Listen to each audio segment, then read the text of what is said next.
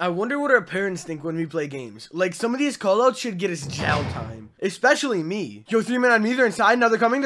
Oh my gosh, bro, there's so many guys coming on me. I'm rotating, bro, what are you doing? Hurry up and come. Wait, never mind, I just fucked all these kids. Like, I don't know about y'all, but sometimes these games got me feeling like EDP.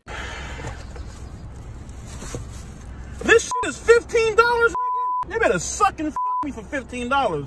And don't even get me started on how sus our callouts actually sound. Like, we sit in a lobby saying stuff like, he's coming, he's coming. He just aimed my shot. Bro, this guy just finished on me. They're rotating positions? Bro, there's guys all over me. And some of this stuff we don't even mean to say. Like, one time me and my squad won a game and one of the boys said, damn, bro, we just blew them out. Blew?